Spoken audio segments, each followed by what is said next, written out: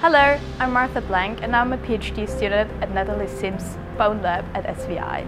I've already been here for 6 months and I'm investigating what makes bones strong to find new ways to treat osteoporosis. So I choose SVI because of my lab's reputation as one of the top bone labs in the world. And also my supervisor is an amazing mentor. People at SVI are very friendly, open-minded and also very helpful.